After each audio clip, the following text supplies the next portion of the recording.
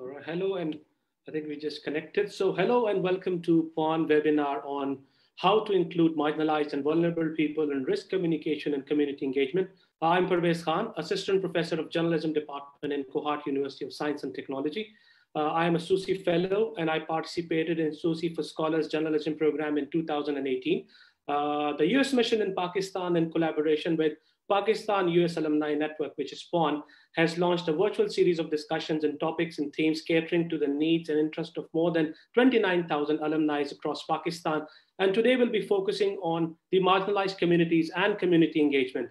We have three panelists from diverse fields. That includes today that are Dr. Aamer who's a Fulbright Fellow, Associate Professor, Institute of Management Sciences, and he's from PUAN KP chapter. We have Abia Akram, she's a Disability Leadership Professional Exchange alumna, Coordinator Asia Pacific Women with Disability, and Coordinator South Asia Disability and Development Initiative, which is SADDI project. She's from PUAN Islamabad chapter. And the last panelist we have is Mahvesh Khan. She is IVLP alumna, also a lecturer at FAST University of Peshawar. And she's the founder of Rana Child Welfare Foundation from PUAN KP chapter. So we have quite diverse panelists today. We'll be speaking on different issues. So I welcome you all, those who've joined us on Facebook and different chapters. Welcome once again. Well, it's great having you all here. Dr. Aamer is here with us today, and he has worked in various capacities, both as an academician and development sector. And we would like to have his academic perspective on the marginalized and vulnerable people, and especially that's related to risk communication and community engagement. So my first question from Dr. Saab is that how can we develop an understanding about marginalized and vulnerable people, particularly in the context of Pakistan, which groups or individuals are vulnerable and at risk? Thank you very much, Dr. Pervez. It's a pleasure being here with all of you today. Pakistani society, fortunately or unfortunately, is a very highly fragmented and heterogeneous society.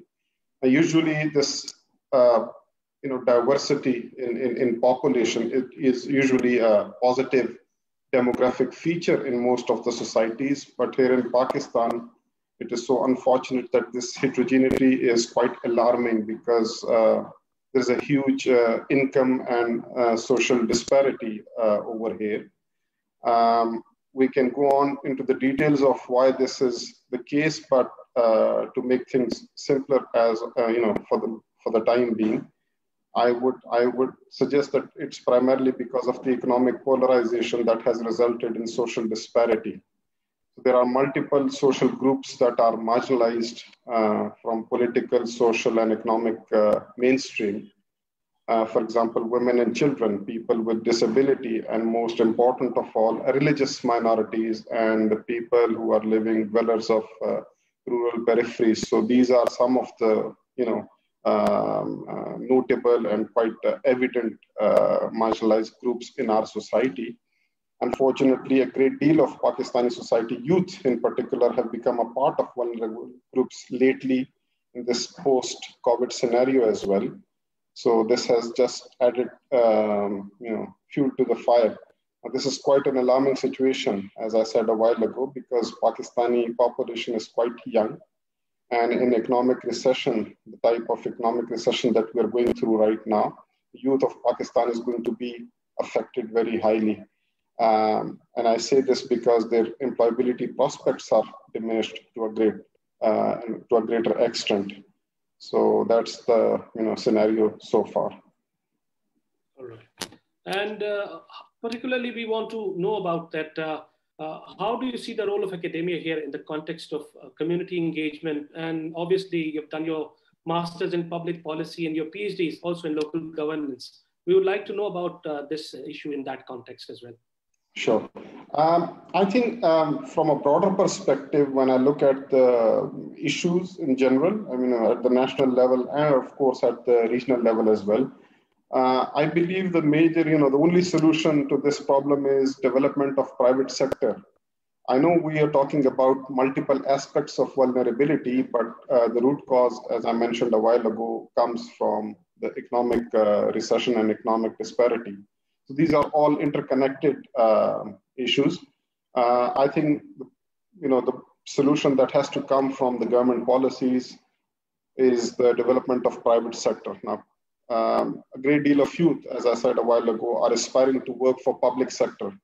I've been dealing with young people for the last 15 years. I teach at a public sector university. And every second or third student that I talk to is somehow a PCS or CSS aspirant. And, they're looking forward to have a permanent job in the public sector. Frankly speaking, I don't blame them because that's the only option available to them. In the absence of job opportunities and employment opportunities in social sector and in the private sector, most of the young people are, focusing too much on the public sector. Now, public sector, as we all know, has a very limited capacity to accommodate, employees. So that is one of the wrong directions in which our society is moving. Social sector and private sector have shrunk considerably. We all know that very recently, whereas the workforce in the market has increased almost at the same pace.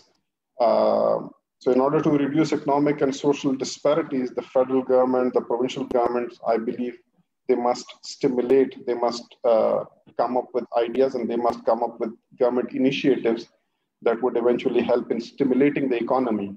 And this can be done by promoting and encouraging entrepreneurship opportunities, and of course, development of private sector. In this regard, I think investments are needed in agricultural sector and corporate sector. We all know Pakistan has a huge population, and we cannot depend solely on public sector for our survival, for our economic progress and survival. As far as the social aspect of vulnerability is concerned, which I said is directly connected with economic disparity, I think the values of tolerance and forbearance, they're supposed to be inculcated in the minds of our children and young people at the very basic education institutions. Curriculum development, I think, is very important, and teacher training programs are very important. They're need of the day, I would say. Our government has focused primarily on higher education development, but at the same time, it is so unfortunate that the government policies and initiatives, they have ignored the importance of basic education and imparting technical and vocational training programs and skills development. So that is something that is quite missing. Social sector is there to help government in reintegrating the vulnerable communities.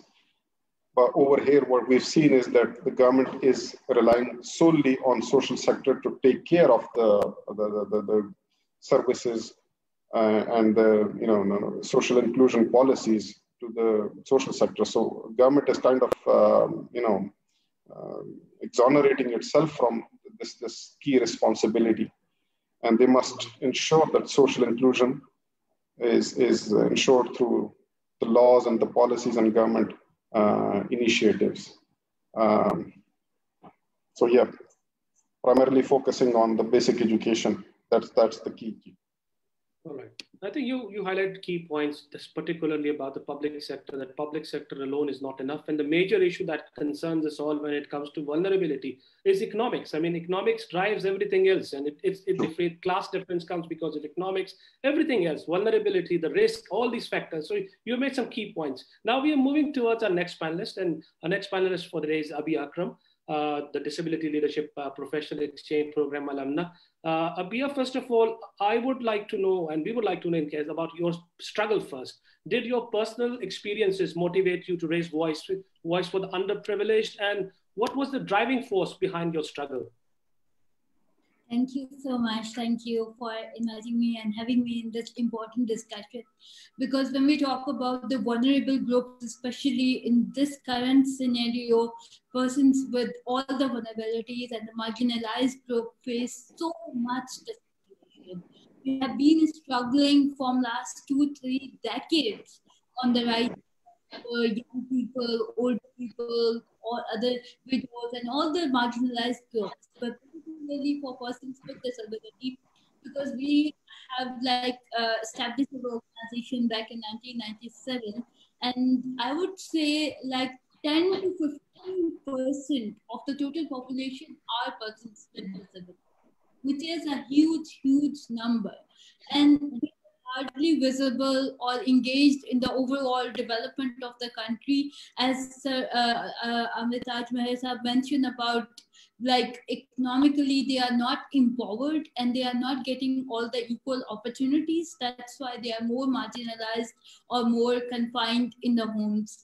For me, like, it's been like 30 years of experience, because since the day I born and started communicating in a community, I found there were two extremes. Like, people thought like I'm the punishment from God, or maybe very close to Allah. That's why people always try to respect or over protection kind of thing.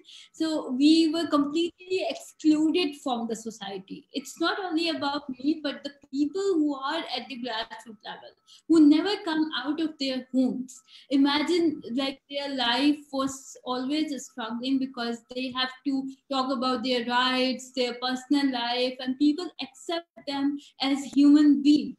Like, in that situation, when I started my work, I thought, like, this is really important, how we are reducing these barriers in their way. Because when we started the work, the first barrier was the infrastructural barriers. Because if I want to go out on my wheelchair, I always think about the people who will carry me up, who will assist me, who will take me outside. The transportation is not accessible and all. So we started working with different organizations, stakeholders, government, and all the different sectors to reduce these barriers. The barriers of communication, the barriers of infrastructure, and the biggest barrier is policy and the legislation, which is not inclusive at all. So in that situation, it was really hard to work on the rights of women and girls with disability, and overall on the persons with disability. For me, as you asked, like, the driving force behind it, it's all about my work and meeting with thousands of women and girls with disability. I hope a lot from them, because every day we talk to them, they were like challenges they faced, and they discuss that, and they come up with like suggestions how we can move forward, why we are sitting, why we are facing, last 10 years just observing the things in the disability movement, in the gender movement. We are not getting the leadership roles. So how we can collectively raise our voice and try to bring the concerns on the table where we can get the support. And we were very blessed, like, with the support of US Embassy, we have organized all these exchange programs where we took persons with disability to the US, and they personally experienced what kind of laws they have, what kind of accessibility, infrastructure accessibility they have. So how they struggled with making the change and bringing an inclusive society for everyone. So why not we can do it? It took them maybe 10, 20 years, but for us, it's so quick because we can have good examples from the US. They have the American Disability Act, so we can start working on the Pakistan Disability Act. So one of our exchange program was focusing on the legislation and the policies. So we took some parliamentarians, some disabled people organizations with us to the US, and we learned about the laws in the US. And after coming back, we presented the bill in the parliament. That's the first ever legislation on disability rights from the perspective of the human rights, like how we can equal opportunities for everyone. So yes, I think you made a very good point. Your personal struggle makes a significant impact, because the way you talked about God, the discourses, the narratives that people make, that is it a punishment or is it an imtihan, or what sort of things are happening for disabled people. But the communication is the most important thing, as you just highlighted, that the exposure, knowing about the legislation around the world help you come around it. And now it also depends on communication when it comes to disabled rights or people with difficulties, because what we normally do is that we don't let them speak. We speak from our point of view. Even our coverages, media coverages are our point of view. It's only when we focus on their point of view I think that's going to make a significant difference. I think while we are going live, I mean, those who've joined us, they can think about the questions. We'll be taking questions towards the end. So yes, you can think about the questions and we're taking towards the end. My next question from you, very brief one, if you can answer, is that how difficult is it for women with disabilities? Is there a stigma? You just said about, you spoke about it, but are the discourses changing? I mean, I would like to know about that. Are there concerns still there? Yeah, I feel like being a woman in Pakistan and then disability and then other marginalization, it's so much discrimination they are facing. We have witnessed those women who are facing the gender-based violence, harassment, sexual harassment, and it's not reported or addressed this issue because they are completely confined in the homes. There is no social protection mechanism where we can address the concerns of women and girls with disability. So definitely women with disabilities facing all that discrimination, but still we thought like if we bring them out of their homes, we have this network, and from last 10 years, we are struggling to bring the voices of women with disabilities on the mainstream organizations. And if we move and bring their communication skills and how we can empower that, definitely can make a change, and we'll see a positive visibility of women and girls with disability. All right. Okay. Our next panelist is Mahvesh Khan. She's IVLP alumna, and she's also a lecturer at FAST University of Peshawar, and also the founder of Rana Child Welfare Foundation. We've already given brief description about her profile as well. But Mahvesh, you have initiated a skill development center for women, and you have also worked closely out of school children and the street children. You have a better understanding of risk that concerns children. Can you tell us about those risks? How vulnerable they are, and if proper measures are not taken? So basically, it's Rana Child Welfare Foundation, which means Pashto, which means light in Pashto. Yeah. So basically we work with children, and these are out of school children or victims of child labor, or street beggars or child vendors, people like that. And apart from that, some part of my organization, we work with underprivileged girls, especially helping them in becoming financially empowered, just as Sir Aamer mentioned about financial empowerment. So I also strongly believe that it is financial empowerment which can actually help our population. So we work with these women. What we have done is we have developed a skill development center at our school, where we teach these girls simple skills like stitching and making them up to the market and according to the demands. And then currently we're trying to give them a digital platform through which they can display their skill on digital platform and sell their products according to demands. So, because primary focus is on street children and out of school children, obviously there are different issues that they are facing, and especially in this era of COVID, the issues have increased. But my personal, I don't know, this is how my brain works, but I personally believe that we should focus more on solutions, because we already know the problems. They are always there. And, repeating them, it just depresses you, or, it makes me sad. Exactly. So instead of, talking about the problems, I believe strongly that we need to talk about solutions. And that's why, I always think about it positively, how COVID has improved my organization. It's a very small organization, but how can we improve the lives of these children and these girls? And that is, through digital platform, through giving them opportunity through online, through which they have actually become little bit, reached to normal population. Mm-hmm. Well, you made an interesting argument about that. We have already, the problem is severe. We already know about the problem, but we must think about solutions. And you're talking about digital platforms, which is quite an interesting, particularly in these times, how people are taking advantage of online platforms is remarkable. And even right now, we are connected through the online platform. This is how we initiated. This program was initiated, in fact, when it all started. So my next question would be for the children, the underprivileged children in particular. What do you think can be done for them? Like the solutions you've talked about, like what solutions do you have in mind?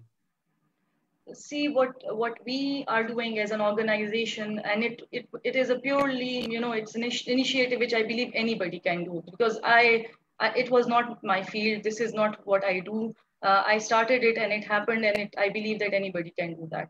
So what we do is we pick up these kids from the streets and we try to give them a platform at our foundation to just make them capable of entering into a formal education system. So basically for like, it can be 1 year, it can be 6 months, it can be 2 years, depending on how quick the child can learn. And then we make them enter into formal education system. Like we have an MOU signed with Peshawar Model School, and they take almost 20 to 25 kids every year. And these are free scholarships given to these kids. So obviously there are challenges. We were just talking about it, that there are challenges once these kids, they enter into the formal education system. Their background is not the same. Their parents are mostly uneducated, or even if they're educated, they're not interested in their future. They just want them to go out and earn money because there is poverty, there are other problems. So we have to keep in mind that these kids stay in the school. We need to retain them, and then we need to have after school tuition hours for them. Then we have to keep in mind that the environment in their houses and other issues in their houses are solved, so that they're in their sane mindset and they're able to study. That sense of security given to these kids so that they can actually focus on their studies. So there are so many issues, but then for each and every issue, there is a solution also. Yeah, right. So once again, economics comes into play, because obviously economic disparities are there. There's always a class difference, and that's the real problem that we're facing. This is social disparities, and the class struggle is always there. And no matter which country we live in, but that's always somewhere, someone is already vulnerable, and they talk about solutions and they talk about the way forward. And I think this is the way how things should go. Coming back to Dr. Aamer Tajsab, and once again, sir, would like to know and discuss further about the academic perspective, like how important are social sciences and humanities, in particularly raising voices for marginalized groups? And do you think that a strong research culture can help somewhere addressing these issues? Do you think that can happen? Like, how important is research culture for this?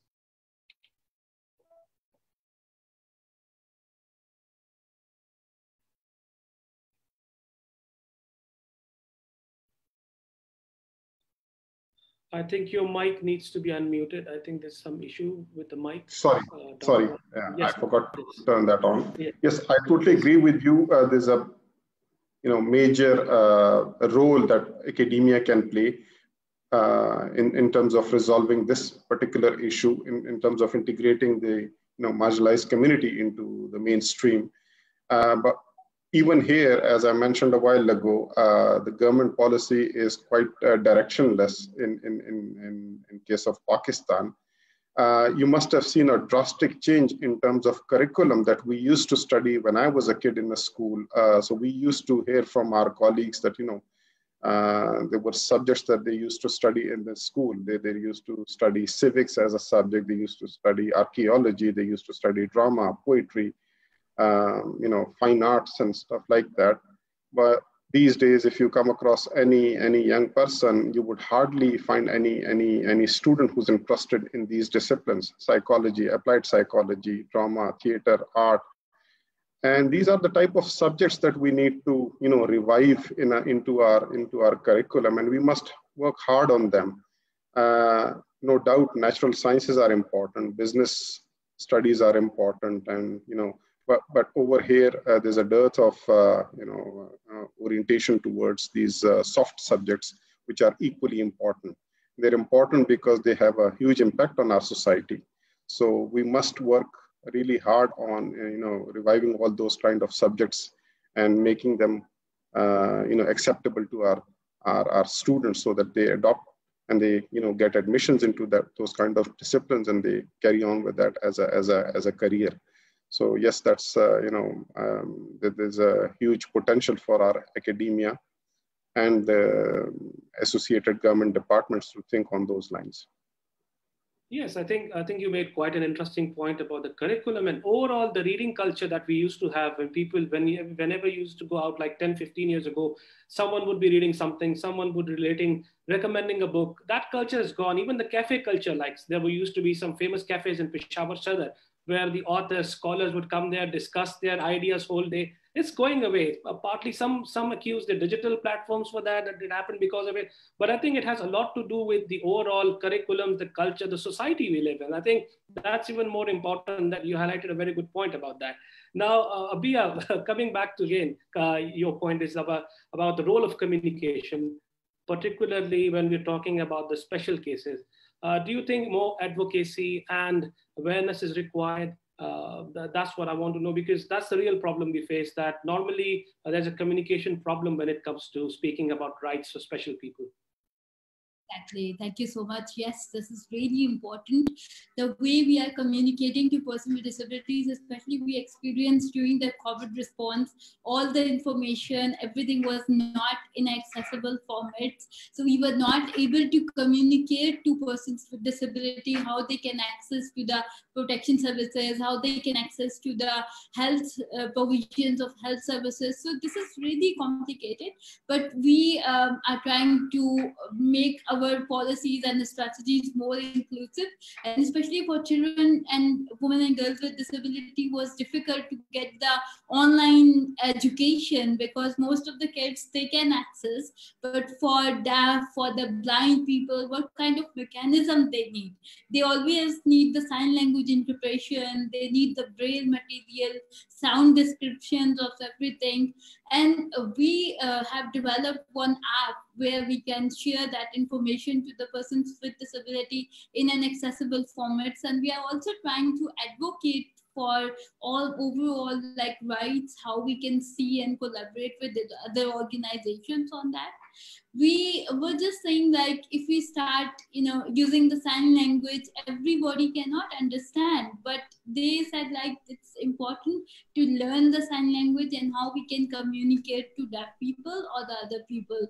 So we were just trying to link it with the policies and legislation also. The recent notification of the Supreme Court was about the using the right terminology for person with disability, like coming person first and then disability. So we all are like persons with disability, we were using this term, but it was not easy to communicate to all the media, all the key stakeholders, how they can use that. So we continuously need the advocacy and the support from the different organizations who can raise this concern, and especially from the PUAN platform, where we can see this huge number of PUAN alumni who are all committed, who want to work. So they can take the lead and they can be our ambassadors who can talk about the rights of persons with disability in a positive way, because we always concerned about disability. Oh, she's disabled, she can't do anything, or just a problem come in our mind. But I feel like disability is just a different lifestyle. We have to enjoy the rights on the equal basis with others. And I feel very proud of my disability. So it's the same like for the community, people who can understand and accept the disability and try to live a life which is more inclusive and dignified. I think, yes, and I think another important point, particularly from communication perspective and for journalism or for anyone working on this, is empathy, to walk in their shoes. I mean, it's important to understand their bit of story, because I was covering one story about Ehsanullah, who was the champion, this table channel champion. You might have met him in Peshawar, he's quite famous. He was pretty much unknown when we were covering him. So we went there, we listened to his part of the story. For us, it was surprising, the problems people face, the ramps, the issues they have related to their privacy and all these things. So that was shocking for us. But when the story got coverage, people started to communicate with him, particularly people with problems. They started communicating with him. They wanted to know how he maintained his life, he maintained his health. And later on, he became a mentor. I think that was a great story for us, that yes, communication plays an important role. And particularly, it's your story which needs to be heard out. That's the important point. And empathy is the key for that. So thank you very much for sharing some points with us. And obviously we move again to Mahvesh, and keeping in view her expertise in academia, and particularly in dealing with special cases related to school-going children. What do you think needs to be done at micro and macro level in helping these marginalized children, and anything else if you want to, which can help the current circumstances? Pervez, see, I believe my area of expertise is not at a very macro level. I'm not part of government or, that is not my area of expertise. But yes, I can comment on how we can do it at micro level, which I am doing actually. So how I have started, generally youth or youngsters, my students, they generally ask me, ma'am, how did you start it? Because people feel that first step is always very difficult. Then it's fine, then it starts. I always tell them that, initially I have never invested my own money in this foundation that I have. I believe that, I can connect people. People in my surroundings, for them, donating a little bit of money is not a huge thing. And the people, who are marginalized, who are very vulnerable, I can connect these two people. So if I'm that bridge between them, that is my service, right? So when I started, I just went to these small markets where these kids used to beg, and I used to tell them, you have to come to this park where I'm going to teach you. And when initially, very first day when I started I got a space in the local government office. Nice of then Nazim that he gave me that space. And from the very first day, I got a space where I started teaching these kids, and I realized that they were not very, at 3 p.m. in the afternoon on a summer afternoon, they were very sleepy and they were hungry. So first thing, I had to feed them. So for first few weeks, I had to take food and sandwiches from my house to feed them. After that, I realized the number of kids when they were increasing. So I had to ask people to, start donating money so that I can buy juices for them and buy food. And it started to happen. From the first day when I had 0 kids, and by the end of 1 month, I had 50 kids out of school, completely pure street children.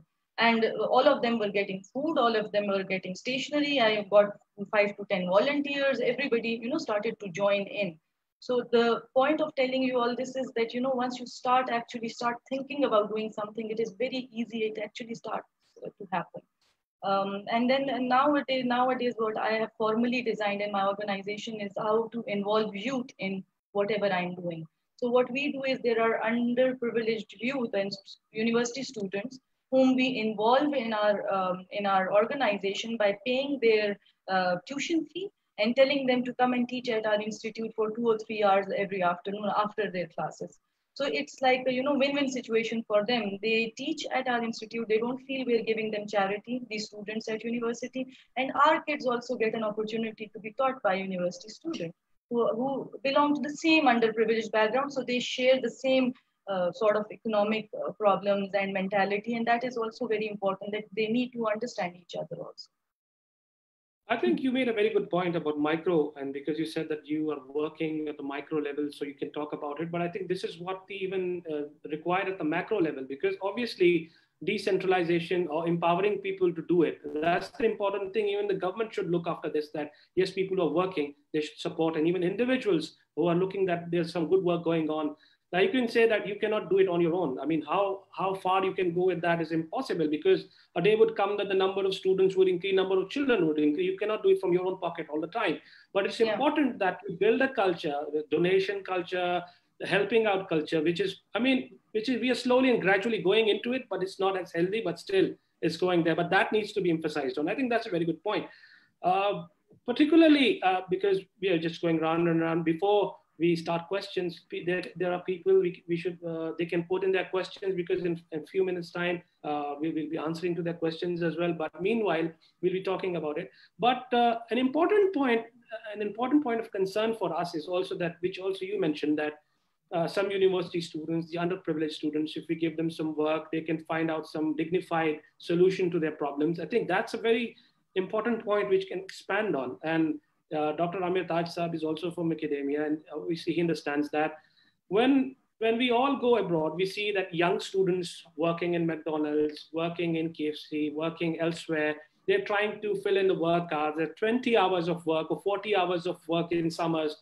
That helps them with their economic issues. But here it becomes a class issue, because even people from middle class families are quite shy about they wouldn't be sending their kids to McDonald's or somewhere else where they can work and find a solution to that. I think there's a lot of stigma involved to that. And Dr. Aamer Taj Saab can speak about it, that how can we overcome this stigma? Because this is a problem. People can't afford it, but they would not do it because log kya kahenge. So that's a big problem as well. Very true, Jay. I totally agree with you. And what you've mentioned, there's also a flip side to that. So for instance, on the one hand, we have these charity organizations and civil society organizations, just like the one that is being run by Mahvesh. It is doing a wonderful job. But then again, this is not supposed to be something that is left to the social sector, civil society organization altogether. And as far as the stigma is concerned, you're very right. It is so unfortunate that this is the kind of mentality or thought process or perception that we have developed over here. People are perfectly fine while asking for charity, but if you make them work in a restaurant or something, they would feel a stigma associated with that. So that kind of a culture has to change. We need to engage our youth in the so-called blue-collar jobs. And they must appreciate the fact that this is how things work out for the students of international universities outside Pakistan. So this is a kind of perception that we need to work on. And we in particular focus on this in our institute. When students appear for need-based scholarship interviews, the first thing that we offer them is a kind of a job somewhere that is going to help them, part-time job that is going to help them with their finances and with their fee, or at least with their living expenses. So yes, that kind of perception has to change. And again, the buck stops at the academia. We are the ones who are actually responsible for it. So this is a gradual process, by the way. I was looking at the questions that you had shared with us earlier, and behavioral change, I presume, is the most difficult task to accomplish when it comes to reforming any society. So that's a very difficult task, and it cannot be done in a day or two. We need to constantly work on that. And that's a very important point. So yes, I totally agree with you. There's the stigma associated with it. When I went to UK for the first time, I made it a point that I work in one of the restaurants, and I cleaned the table. And I thought this is going to help me, change my perception about being a person who comes from a landlord family. And that has to happen one day. And I'm so proud to share those experiences with my students. I didn't need money at that time. I had plenty of money to support my education and all that from my family.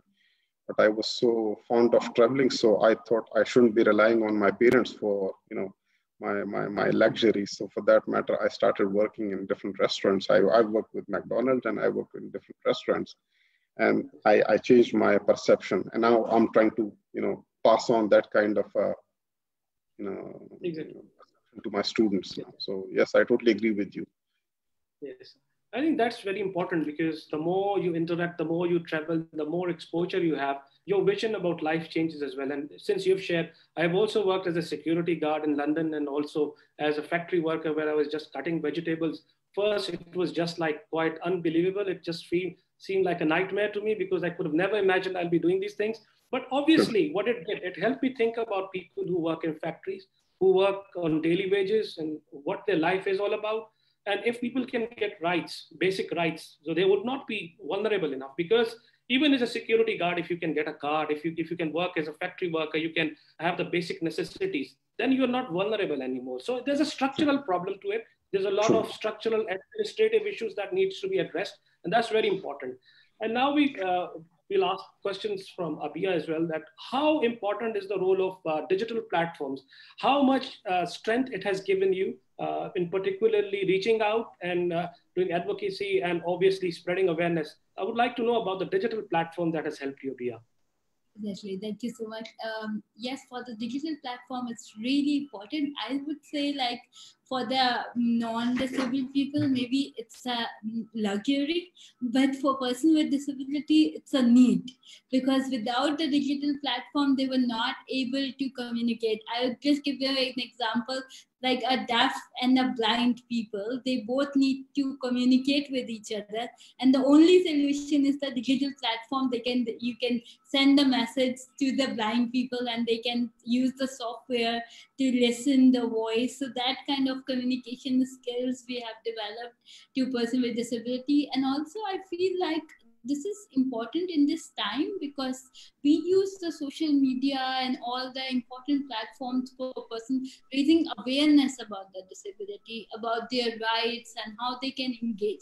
Because we were talking about the employment opportunities and the microfinancing and giving the most opportunities for persons with disabilities, but they cannot go outside, and they were finding it all the physical infrastructural barriers. But in the digital world, we can make softwares, we can make environment more accessible, and they can easily use that. And especially when we were like connecting, recently we are conducting a training of 100 women with disability on the electoral processes, on the advocacy platform. And that was really important for them to understand the need of the digital platform and how to use it, their capacity building on that. And then they were able like make all the training programs accessible, and also this is really important for all of us to use in this era, the digital and obviously this is a broader area to speak about, that we have lots of vulnerable sections, obviously vulnerable groups. There are many. We have transgender, we have asset burns issues, we have people with serious concerns of forced marriages, and obviously this is all we're talking, this concerns every vulnerable group that we're talking about, the risk assessment, how it can be handled. I'll be asking Mahvesh that how do you see, particularly being a woman, and the challenges one faces when especially starting initiatives like Rana? How challenging it is for a woman to go and start off this, particularly when you know that the culture is conservative, there can be issues, there can be problems. How do you see that? Are things changing?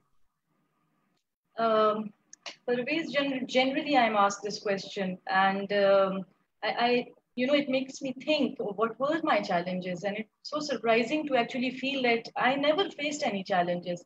It was always I think it was always very easy for me to do whatever I wanted to do.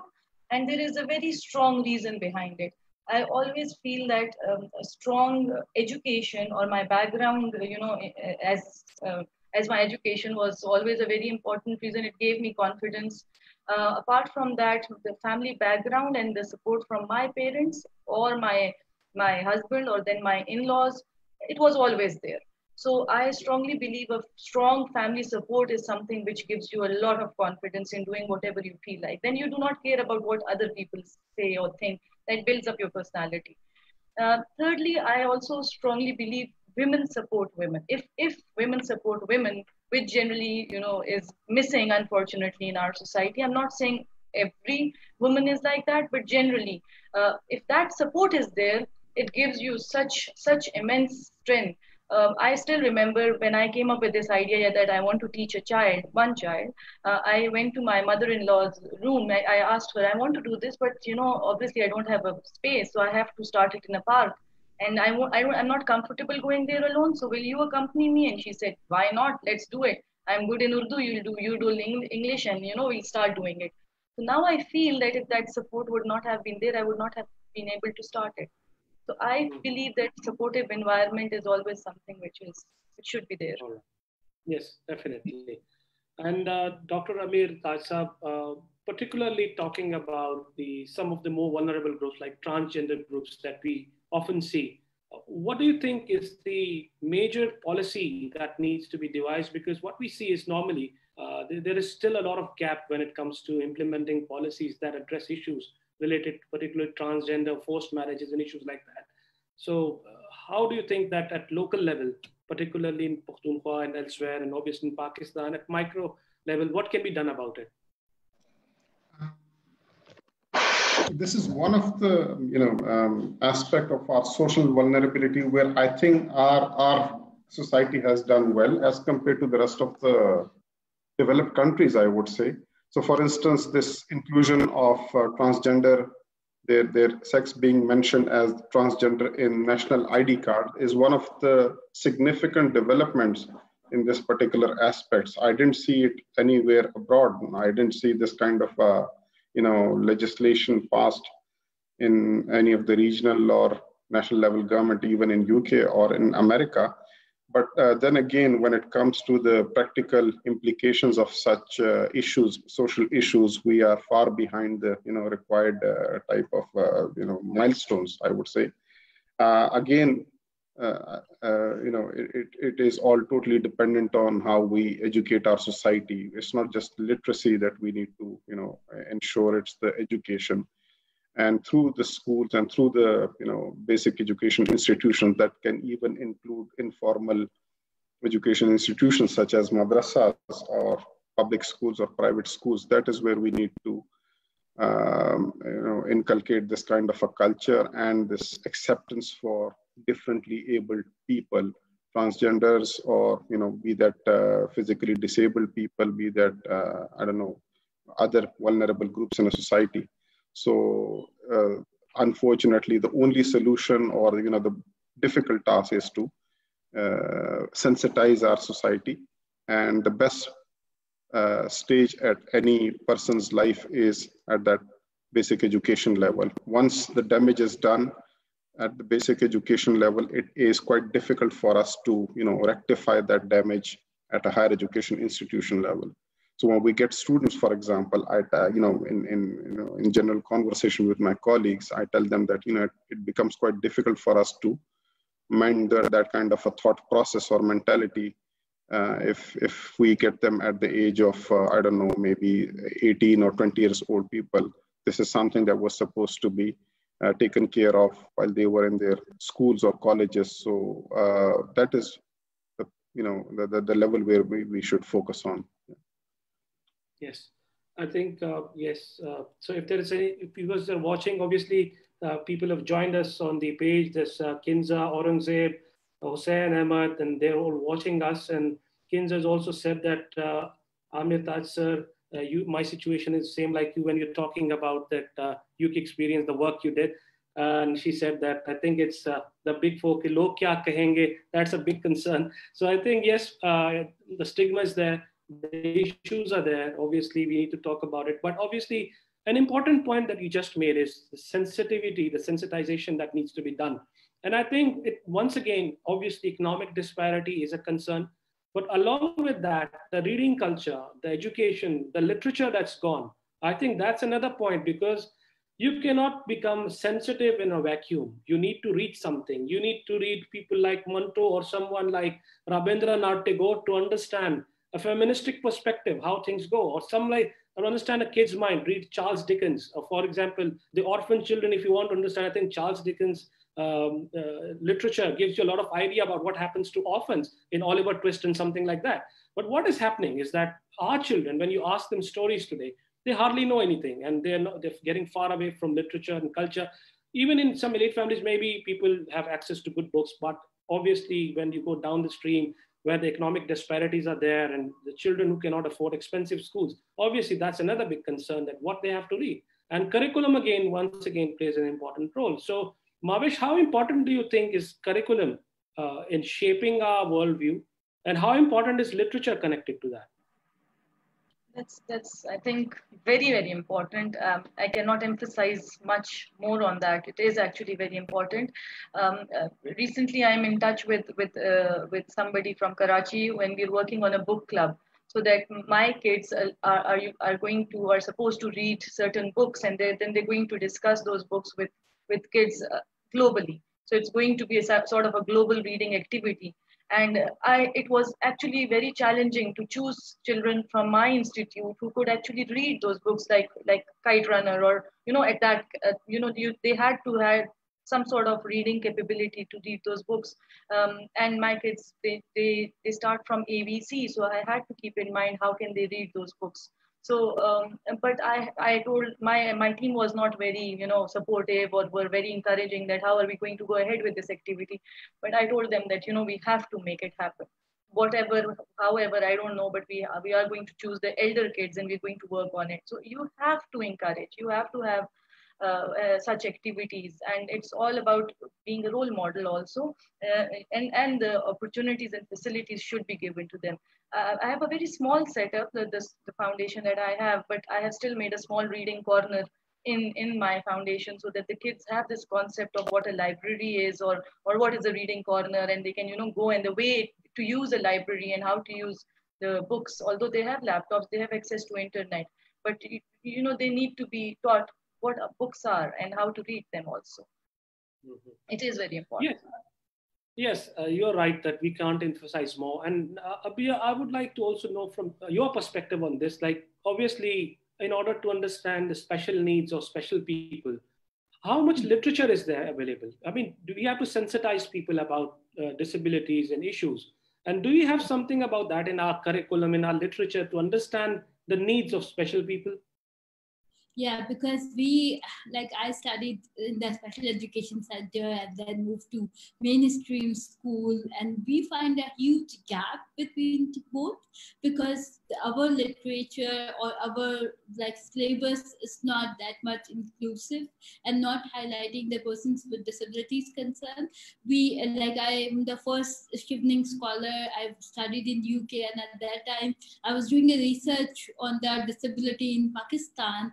And it was so difficult for me to get the literature on the disability movement from the human rights perspective. We only got the literature related to the rehabilitation or the charity-based model, but not on the right-based approach and how we are seeing the positive image of the person with disabilities in the overall development. So that kind of literature is completely missing, and we really need to work on that. We were working with the Harvard University and some other institutes in the US because they have very good disability departments and they are taking disability as a course. So why not we can introduce that in some of our local universities who can talk about the disability and development and take the disability as a course so students can do the research. And in their research projects, they can talk from the social perspective, from the medical perspective, and then from the social, right-based approach. So in that way, we can get more literature on disability and we can spread that message to everyone. And I feel also on the media, it's very important where they are highlighting the concerns of persons with disabilities so they can use that literature in their observance and using the languages they are and the terminologies. I remember we were having once on the 8th March International Women's Day, we collected the stories of 10 women with disabilities, amazing women with disability. But when it comes to the printing and publishing on the day, the heading was broken bodies but beautiful souls. So we were all shocked, we are not going to use this. We are persons with disabilities, and it's very important how people are using the right terminology. Or that's only possible when we have the literature available for them, the information access, and where they can get more opportunities there. Yes. So I think, yes, it's very, very important, especially sensitization, understanding them. And obviously, we've talked about the economic disparities, we've talked about social disparities, we've talked about stigma, and obviously understanding them is the key. And one thing that's just left towards the end, I think importantly, we have to think about the local context as well, because most of the times when we devise policies or anything that is related to transgender, special people, or people with issues that concern our local context, that's sometimes missing. And sometimes when we borrow policies that's from the other region, that's becoming problematic. So Dr. Amit Tajsa, how important is local context in this regard? Because obviously it's for the people, for the place, and who are already suffering, who are already going through vulnerability. Local context plays an important role. What do you say about that? These perceptions that we've been talking about, they're quite entrenched. They're quite embedded in a sense that it's not a problem of Pakistan only. I had a chance to visit multiple countries in South Asia. So I was in Nepal, and there, while talking to some of my colleagues over there, they said that over here, if a child is born with a disability, locally, the people consider that probably it is some kind of, punishment to the parents because for their wrongdoings. And that is how God has somehow punished them by, making them parents of a person with a physical disability. These are all cultural and somehow, associated with religion as well, multiple versions of religions as well. So these are the type of perceptions that are embedded for like centuries. I'm not too pessimistic about the scenario because gradually we are coming out of it, but expecting an overnight change and, considering that things are going to be perfectly all right in a decade or so, I think that is too much ambitious kind of, I would say, expectation. But things are changing, and in South Asian perspective, as I said, things are culturally embedded and entrenched. So we're working on that, and one day we are at least in the right direction. So people are at least they've started talking about it. I usually quote this example. Probably 10 years ago, we couldn't even talk about breast cancer, for example, as one of the important medical issues. Now, this is something very important. But probably a couple of years ago, we had a seminar about breast awareness, campaign in our own institute. I think of it as a huge change of acceptance of issues that used to be considered as taboo so far. But I believe this is a great progress that we've started talking about it. Our problem is, I totally agree with Mahvesh. She said we've talked a lot about the problems. We all know about the problems. So let's move on and start doing something about it. The problem with our society is that we have kind of a makeshift approach towards solving any issue. So as I said, Mahvesh is doing a wonderful job by running that school, and it is quite an established one right now. But do you have any idea how many? Exactly. Exactly. That's so, okay. So yes, yeah. So I mean, obviously we're running short on time. So I think it was great having your perspective from all of you. It was really, it just opened a lot of new areas to talk about. It was great having perspective from different segments of society, different expertise. And obviously before closing, I would just like to share a comment of Masood Ahmed, who was posted on PUAN page that I'm working with an NGO, working with orphans and marginalized groups. Our corporate institutions should have a broader CSR policy. And that's what he's talking about, that through proper CSR initiatives, I believe that a large segment of we can streamline marginalized segments. So thank you for joining us, and all those who have been with us today. I'm really grateful that you attended our session. It was great. And once again, thank you very much, Dr. Amit Taj Saab, Mahvesh, thank you, and Abia, thank you very much for coming. It was great having your perspective, and hopefully we'll connect in future to talk about more avenues. And obviously, the vulnerable groups, the marginalized groups is something that cannot be overdone in just one session and one webinar. It's a constant struggle. Everyone is putting their effort, whether they're in academia, whether they're in social sector, development sector. A lot more effort needs to be put, because this is what true progress is, that bringing minds from different spaces. And that's what we are looking forward to. So thank you very much. I hope that day comes that economic disparities and all these things just go away, and there's a classless society where everyone can thrive, and obvious literature prevails in the end. So let's hope for that. Thank you very much. We'll be looking forward to more sessions. Have a great day. Thank you so much. Thank you. You too. Take care.